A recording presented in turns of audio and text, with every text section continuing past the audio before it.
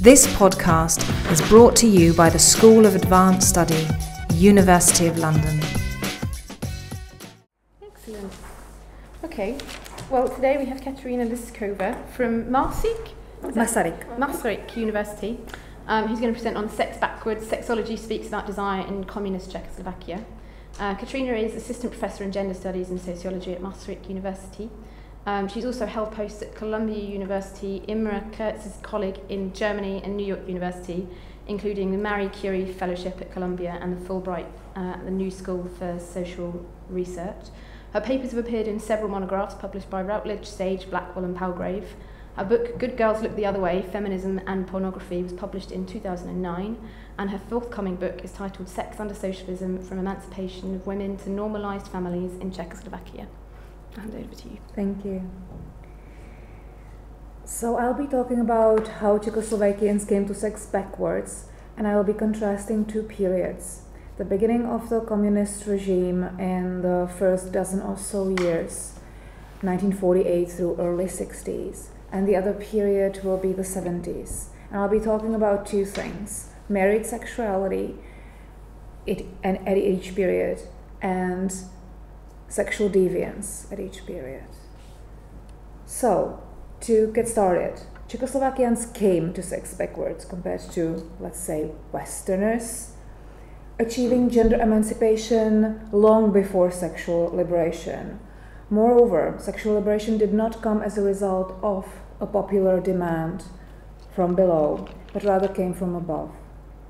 In the early years of communism in the 50s, women were equal to men not only at work and according to the law, but also in expert discussions of sexuality and marriage. Sex experts discussed sex in connection with love within an egalitarian marriage and included a woman's equal right to orgasm. As sexual deviance was not a priority, sexologists even pushed for the decriminalization of homosexuality at this time, in the 50s.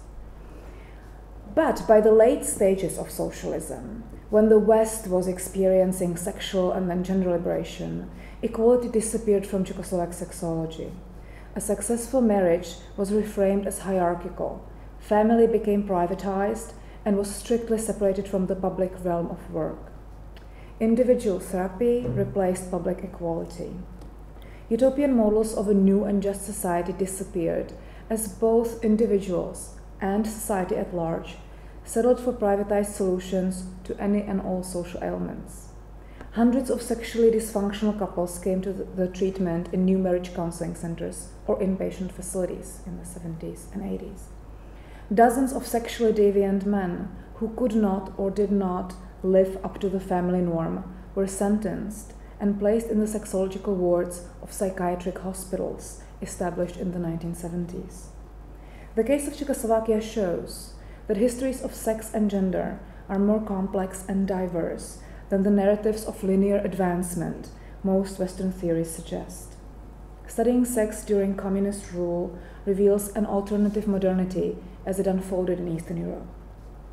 Normative ideas about sexuality in Czechoslovakia in the second half of the 20th century were to a large extent shaped by a group of doctors working in a sexological institute based in Prague.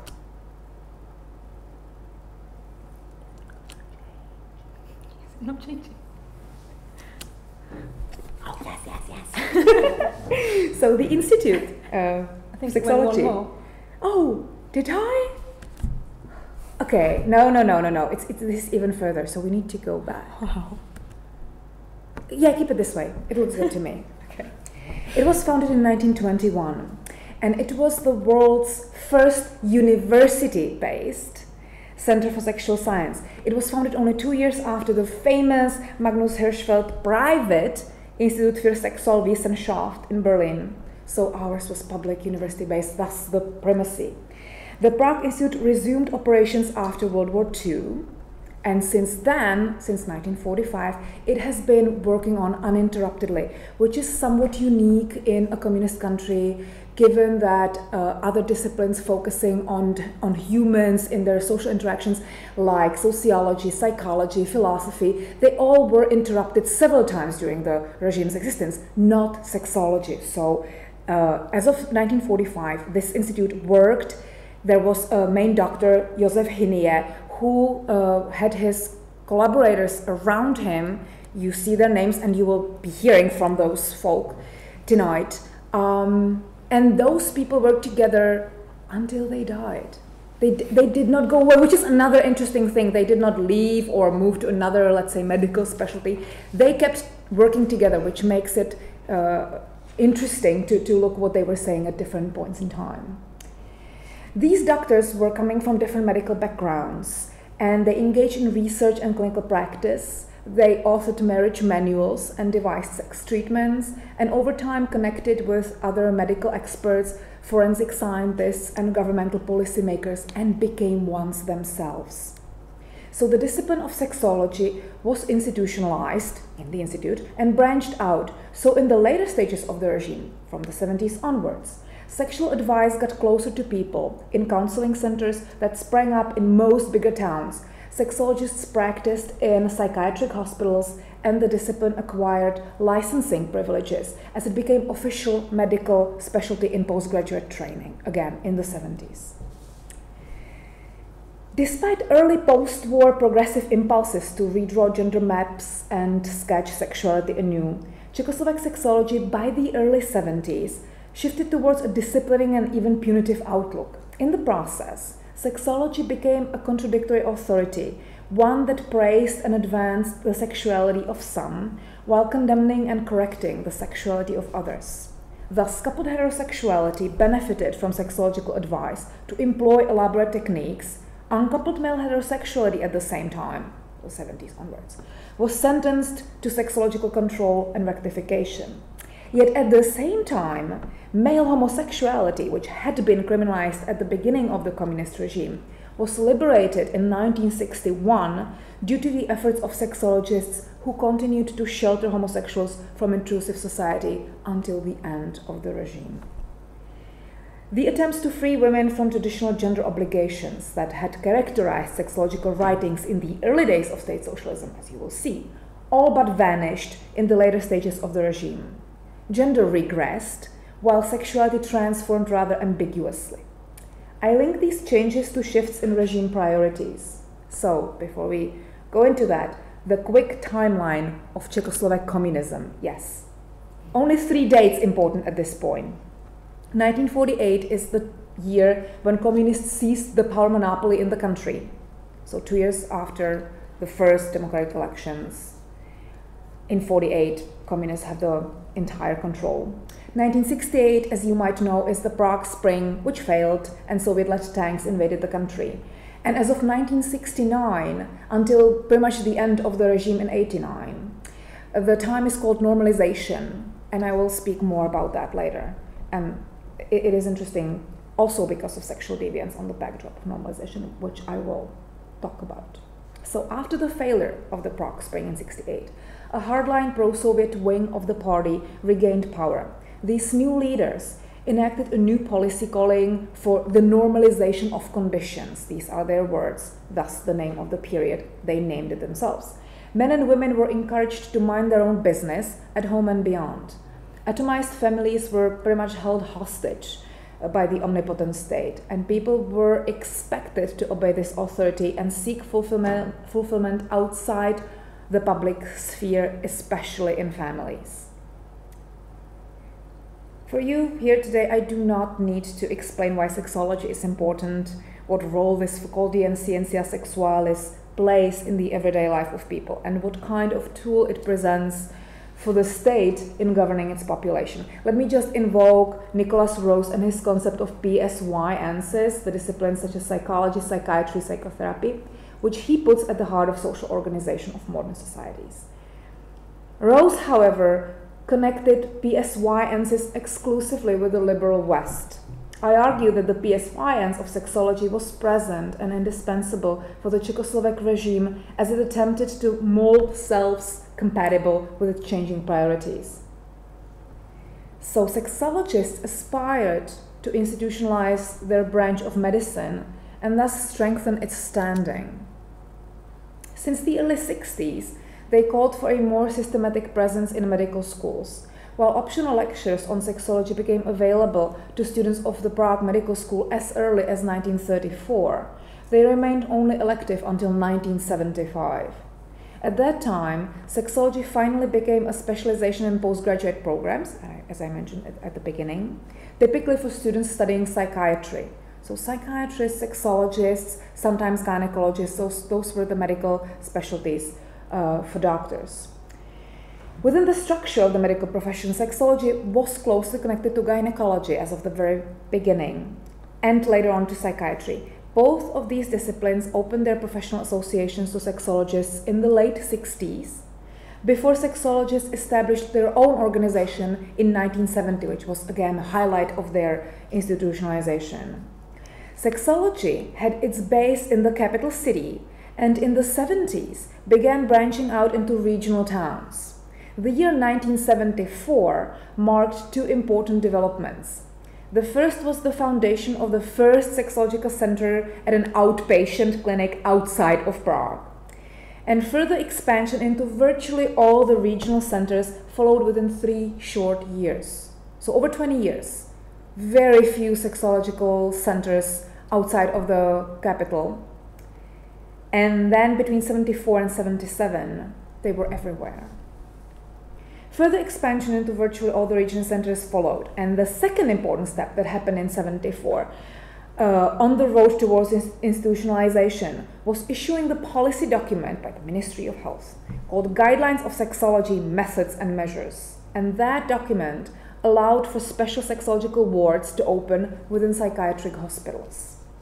These wards typically confined sentenced sexual deviants and sometimes served as a training ground for sexually dysfunctional couples. I will mention both.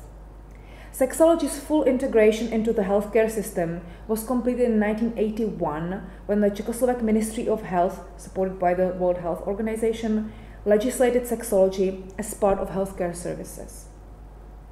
So let me focus now on the changes to the views on family and intimacy and views on sexual deviance as they changed over time.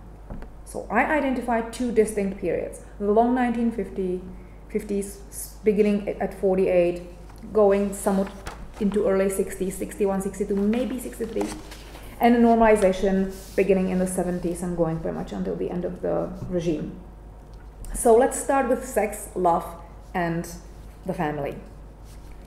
The world after the war changed profoundly. A sentiment prevailed in many countries, including Czechoslovakia, that the order of things needed to change in a major way.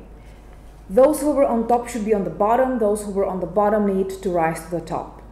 A new basis for citizenship was codified already in 1945 in what was called Košice government program, according to the city in which it was signed. And this government program envisioned the equality of women and social benefits for all citizens. Communists overwhelmingly won the first democratic election in 1946, but they were not ruling the country by themselves. Other parties, including Christians, formed the first after-war government, which attempted to set a new tone to the family life. Where communists presented rather modernist policies such as simplification of divorce or equalizing the status for out-of-wedlock children, other parties objected, suggesting to keep the previous law which cemented the traditional family. The government discussed bills introducing mandatory eugenic screening after the war that was supposed to come before marriage, and that was proposed by population experts that advised to conservative ministers. In contrast, sexologists tended to refuse such measures as illiberal and medically unsound and withdrew from governmental committees in protest. Public discourse shifted with the communist takeover in 1948. Government reshaped the family with loans for newlyweds designed to do away with dowry and class endogamy, supported women's inclusion in the labor force, simplified divorce, tried to collectivize housework, and banned the eugenic society. Medical experts battled to reduce infant mortality and promoted women's health. Step by step, abortion was legalized in 1957. Sexologists, together with many gynecologists, argued for the legalization on the grounds of women's well-being and reproductive freedom. Sexologists did not limit their efforts to governmental expertise, clinical research, and scholarly journals. Already in the 50s, they started publishing marriage manuals, which drew growing attention over time. I will talk more about this one, first issued in 1955, Sexual Life and Education Towards Marriage and Parenthood Guide for Educators, Teachers, and Parents. While advising on issues of married life, sexologists in the 1950s also stressed the emancipation of women. They argued that a successful marriage was based upon equality and romantic love that conjoins two halves of the same soul in the lasting union. Sex was to be enjoyed between loving equals, where men and women were free of the shackles of bourgeois property. Before entering marriage, people were advised to get to know each other in the workplace and at collective volunteer work units. Here's a quote from the book. Relationships today have much brighter prospects for assessing a companion's character because they are based in real workplace experience, work in organizations, political training, where one can get to know the real character of a person without distortion. Both partners meet as equal and free citizens without heeding any economic dependency. This is only possible in socialism, which frees women for the first time in history. So these authors are, as you saw, the members of the Sexological Institute in Prague, Barták and Nadoman, and their colleagues. So the importance of work in the 1950s was paramount, and the public realm of work was tightly linked to the intimate life of the family. Constructed political climate of capitalism was blamed for constricting the sexual freedom of the woman. Another quote from the same book. Only female proletarians and poor peasant women took part in the work process, however, they could only hold lower posts in factories and fields, meaning during capitalism. Their work was more exploited than the work of men because they were paid less for the same work than men were. In bourgeois marriage, the woman was assigned to the household and childbearing. Economically, she was completely dependent on man. The freedom of choosing a partner often yielded to economic pressures, and the choice was frequently exercised by parents. Spouses then matched economically, rarely in mental traits. Such a marriage was a prison for the man, however, even more so for the woman, because she was not as free as man. In case of breaking marital fidelity, society strictly denounced the woman, while tacitly tolerated the man.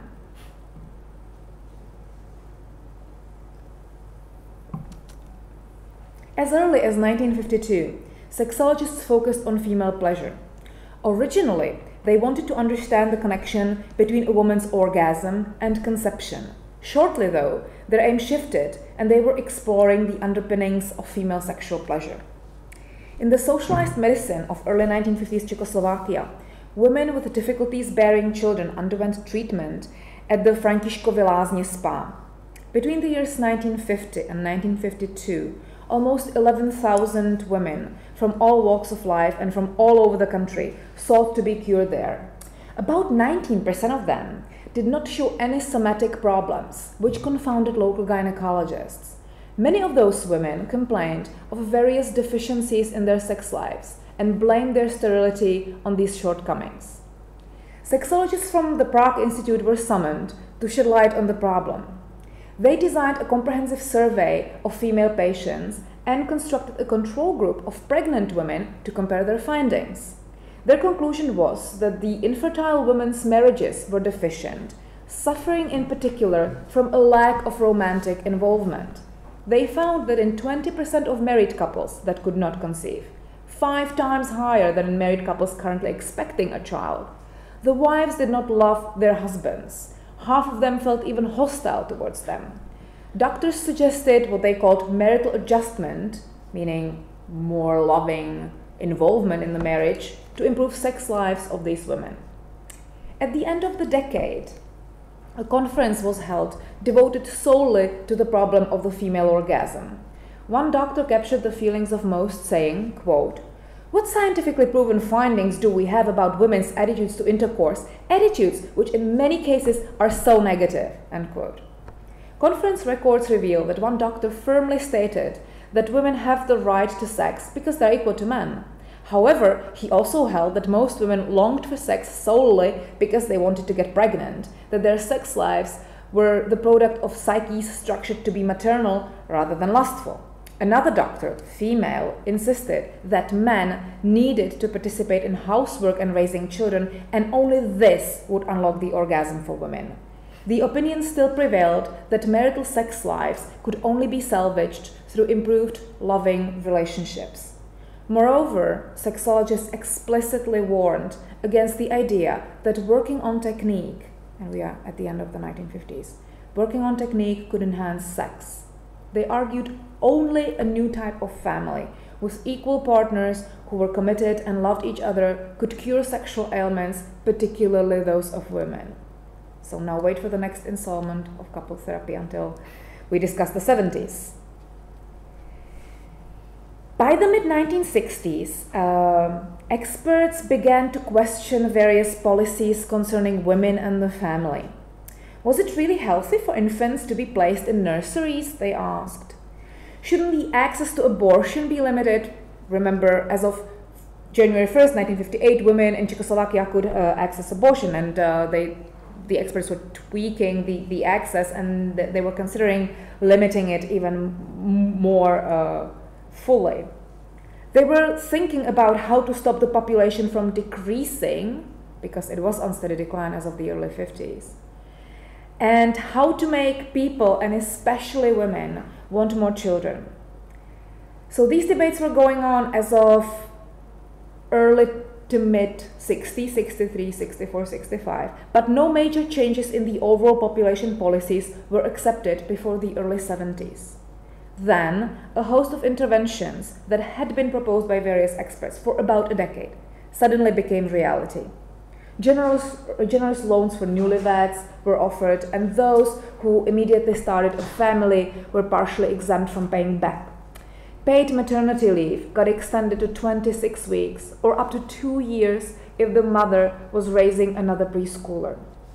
State allowances for a second child quadrupled. For a third were almost 8 times higher in comparison with allowances for an only child. In 1971, maternity bonus was significantly increased. Housing became more readily available, while in 1965 only about 12% of newlyweds had a separate household. In 1980, 85% of young married couples could enjoy the privacy of their home. The material infrastructure of private family was built. The discursive building blocks of privatized family were created also. Sexologists published new marriage manuals that became an instant hit. Some editions vanished from bookstores within short weeks, and I'll be specifically talking about one which vanished within a month and became immensely popular in the 70s and 80s. The ideal marriage described in these books looked markedly different. Books published in the 70s insisted on the necessity of gender hierarchy for a successful marriage and defended privatized families isolated from larger society. Men and women were painted as fundamentally different, with men superior to women. Sexologists now warned that if gender arrangements departed from this design, women would suffer pain similar to sexual dissatisfaction. If women observed the proper, meaning traditional, gender order, and together with their husbands practiced the elaborate techniques described in the manuals, all could enjoy a happy and fulfilling sex life. So now the bestseller of the 70s, Young Marriage, and also quotes from a pamphlet from Sexual Education book published in 1977. All these authors are doctors working at the Sexological Institute, and Barták, the author of the Sex Ed pamphlet, was also co-author of the books that I talked about in the 50s. So the interpenetration of love and work, the intimate and the public, calls for social change and the emancipation of women were all but gone in the 1970s. Sexologists outlined the one and only course a relationship should take. The very same author, Barták, who co-authored the treatises of the 1950s, wrote 2 decades later. First lovers, later spouses, and finally parents. This is a natural developmental process for human sexual and love relationships. Family, according to him, in the 70s was supposed to be, quote, a safe haven in our mechanical and automatized world, end quote. and sexuality in his account got reduced to procreation because, quote, men and women can only live sexually when they take into account all possible outcomes, that is, having children and raising and taking care of them, end quote. Also, there was a danger lurking for women in sex that supposedly stemmed from what he called the natural inequality of the sexes. In a widely read book, Young Marriage, by Melan and Šípová, sexologists who worked in the institute, this book provided sexual and relationship advice to newlyweds. The authors tacitly presupposed inequality and difference between potential partners and strove to provide advice on how to choose a partner so that inequalities balance themselves out. Some characteristics, however, cannot be put in harmony.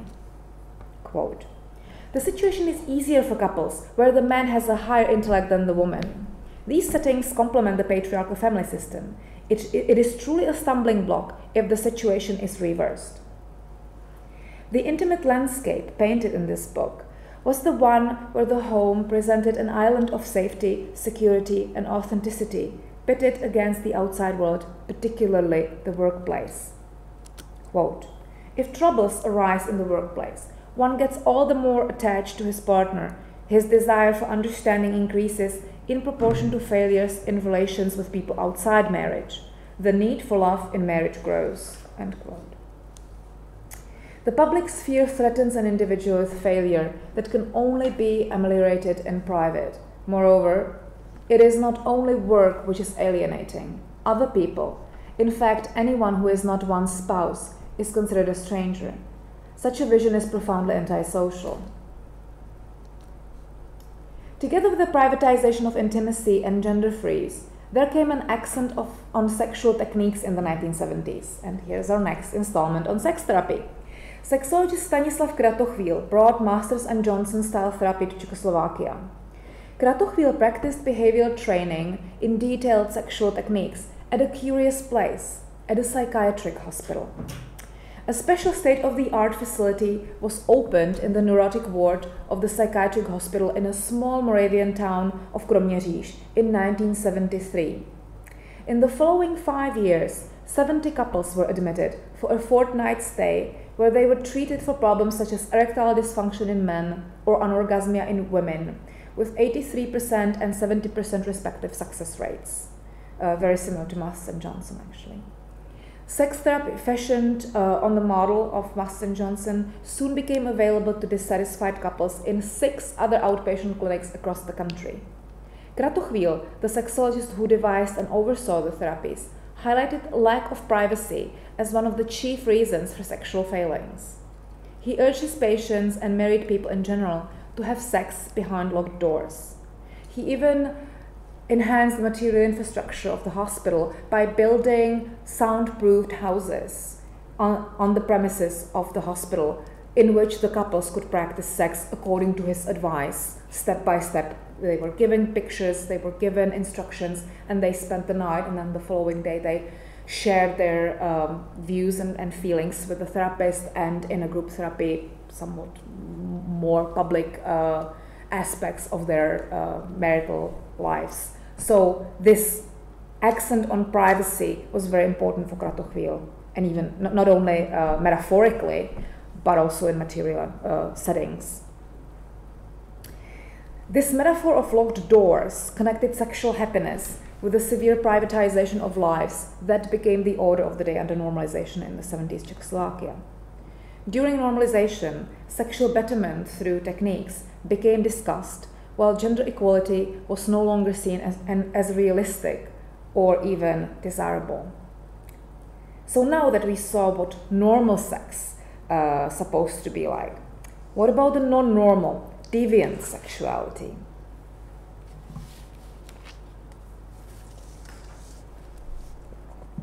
Despite its historical focus on aberrant sexual behavior, sexology as a discipline ahead. Sexology in the 50s Czechoslovakia barely dealt with sexual deviance. Sexologists treated only isolated instances of deviance, and those rare cases that went to court were typically there because they harmed work and the national economy. The new penal code of 1950 no longer recognized sexual intercourse with animals as a punishable offense.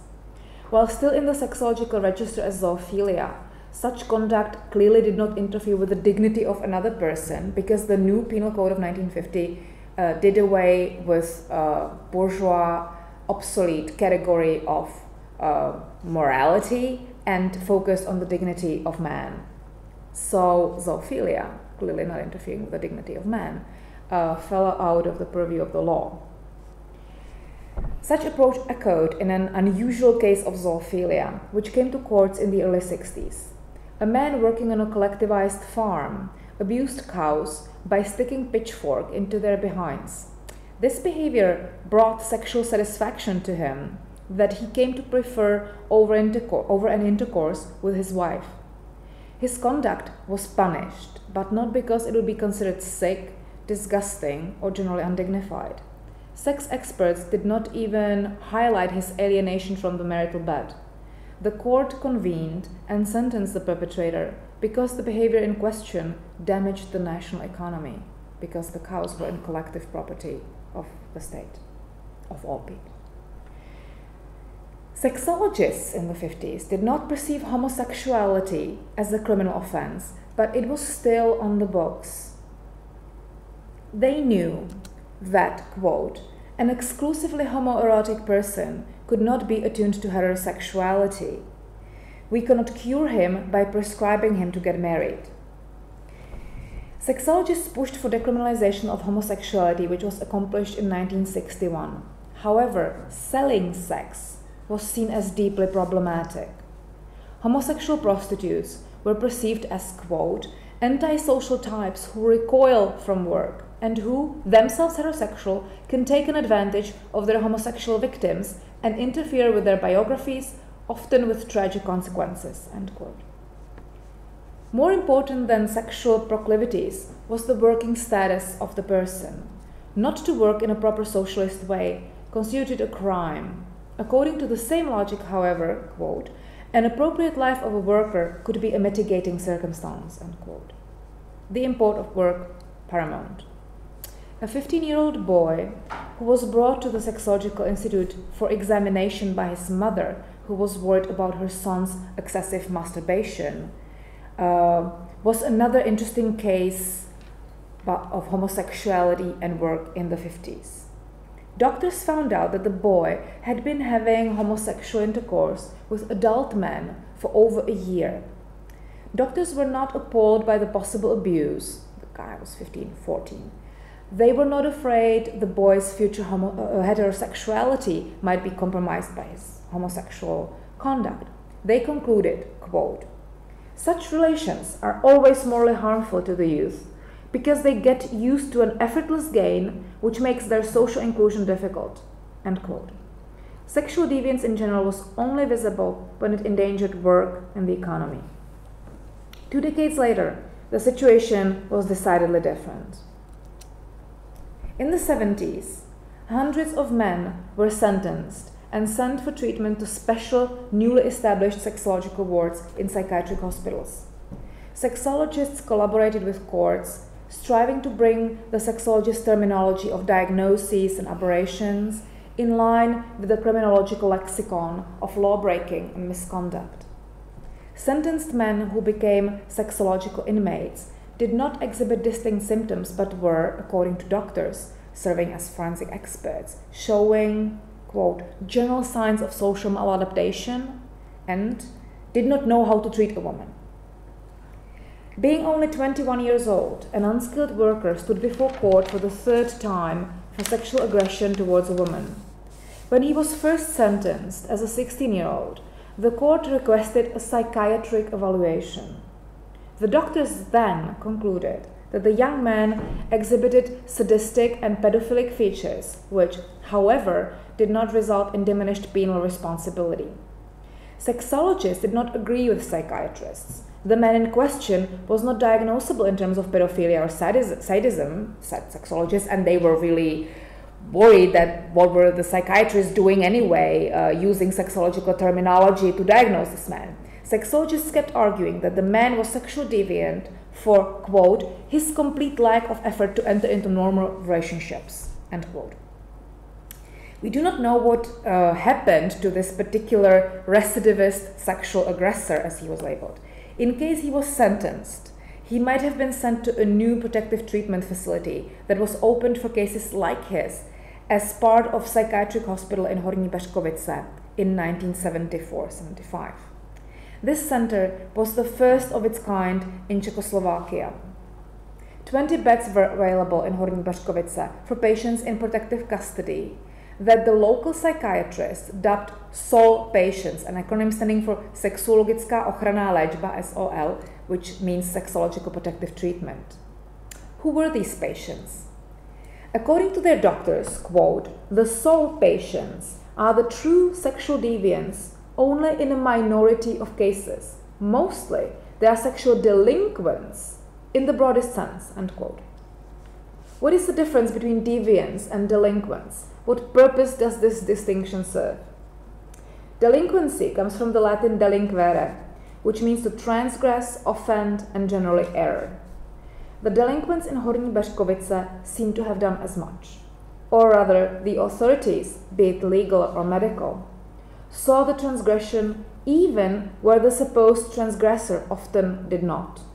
The biggest problem doctors tackled was not how to diagnose and treat a particular medical problem, but rather how to make the inmates see the ways in which they wronged society and how they should correct their behavior. To achieve that aim, doctors devised a 3-month-long program that consisted of what they called a firmly structured schedule. Doctors delivered lectures to patients, organized collective TV watching, and every 2 weeks there was, quote, an evening entertainment to which female patients from other parts of the psychiatric clinic were invited.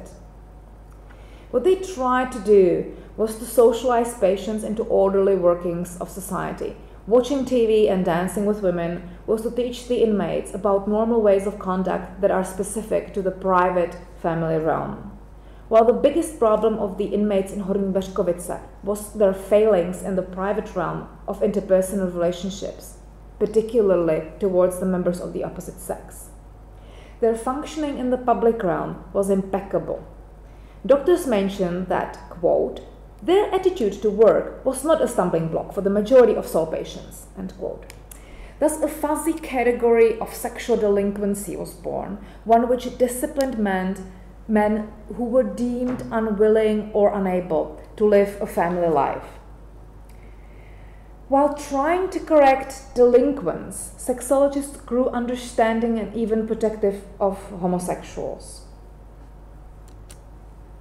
At first, sexologists, and now we are coming back to the 50s to give you an account of homosexuality and the perception of homosexuality by Czechoslovak sexologists. At first, sexologists sought to diagnose and treat men sexually interested in other men. Scientific methods soon persuaded the doctors of the futility of such a quest, and they went on to lobby for the legalization of homosexuality and later protected their homosexual patients from state's intrusion. Between 1950 and 1958, psychiatrist and sexologist Kurt Freund, who was of German Jewish origin but lived and worked in Prague, developed his study of male homosexuals. At the Sexological Institute in Prague, Freund invented a diagnostic device that traced sexual arousal in men by following the changes in the volume of their penis. He called the device falloplatismograph. During a diagnostic session, a man was screened images of naked men and women, while the machine recorded his penile reactions. This variant of lie detector was trusted to reveal the truth of the man's sexual self. At first, Freund and his colleagues attempted to cure a diagnosed homosexual. They used a combination of aversion therapy and hormonal conditioning. First, they induced nausea by infusing a drug cocktail into the patient while he was getting aroused by the images of men, so that he got to associate homosexual arousal with vomiting. Second, they tried to make him interested in the members of the opposite sex by administering testosterone and engaging him in group talks and practical advice, whatever that was. This therapy brought very poor results. Within 5 to 8 years, only 12 out of 63 patients showed some form of heterosexual adaptation, for example, got married. But all remained attracted to other men. Freud became persuaded that homosexuality was a permanent state and could not be treated. He and his fellow sexologists thus pushed for decriminalization of homosexuality, which was accomplished in 1961. And this lovely device traveled with Kurt Freud to Canada, where he emigrated in 1968, and he made it famous essentially. He worked as a sexologist in Toronto in Clark Institute, and the Kurt Freud laboratory bears his name until this day, and the device is used in North America, in the Czech Republic and a couple other countries. And it has its history, which is interesting in and of itself, but it's truly a Czech invention. So, given this history of already in the 50s, doctors accepting homosexuality and pushing for decriminalization, we can appreciate that the world, even the scientific world, perceived homosexuality as a disease for much longer. Only in 1973, as you well know, did the American Psychiatric Association declassify homosexuality as a mental disorder, and it took the World Health Organization 17 more years to follow suit. So Czechoslovak sexologists in the 70s, when the scientific world was, saying, okay, homosexuality is not a disease, then they were perfectly fine and persuaded that homosexuality was an innocuous variant of sexuality and sheltered their patients. Some gay men today recall how sexologists hid the medical files of homosexuals, of themselves and their friends, from the secret police, and reminisce about sexological group therapy in the 70s as the first gay dating site. And here I'm referring to the oral histories conducted by my colleague, historian Věra Sokolová. So, the 1950s prioritization of work and economy faded over time, while in the 70s failures in heterosexual coupling came to the forefront. It was no longer enough to express loyalty to the regime by being a diligent, hardworking citizen. Being a normal person in Czechoslovakia's normalization era meant above all to participate in the family. Demographic changes that accelerated in the 60s, particularly skyrocketing divorce rates and plummeting birth rates, made it imperative for the government to focus on promoting the family. But it was not only these demographic changes that did that, because the birth rate was steadily going down as of 1950, and it was communists themselves who legalized who liberalized divorce in 63 and then in 65, despite the numbers, and they were not trying to retighten the law, so they were kind of battling their own decisions. The new pro-Soviet government installed after 1968 just focused on the family discursively and materially. During this time, during normalization, everyone who strayed from the family norm was suspected of deviance. This normalcy shaped citizens into family men and women who would stay at home, never again tempted to fill the streets and squares to demand political changes.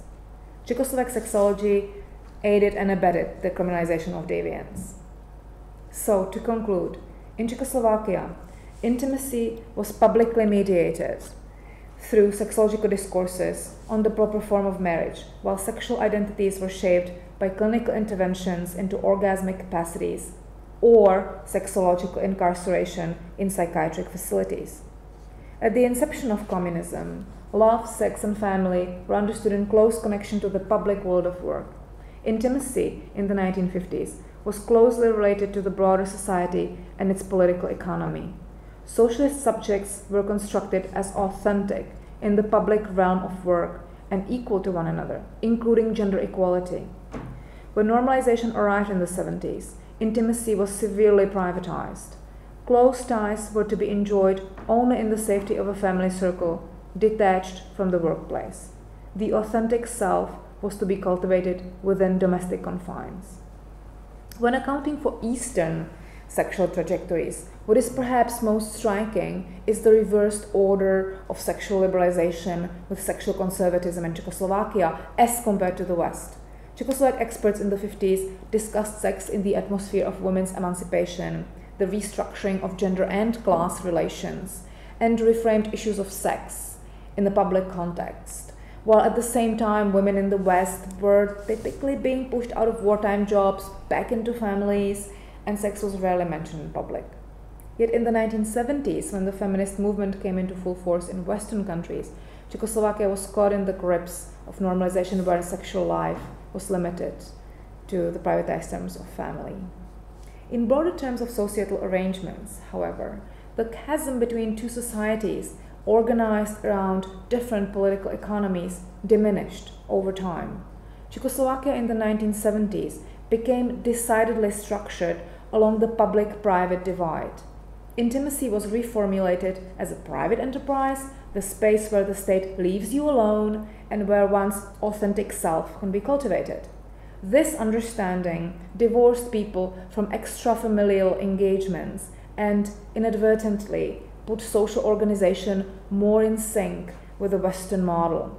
These two systems were brought closer by the vehicle of therapeutic discourse. In this regard, the Czechoslovak development towards therapeutic individualism coincides with that of the West.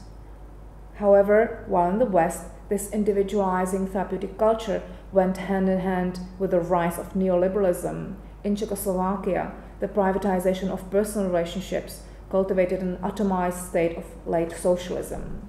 Nevertheless, both shared a similar therapeutic self-understanding. In fact, I argue that this helped ease the transition to Western modes of being after the collapse of socialist political economy in 1989. Thank you.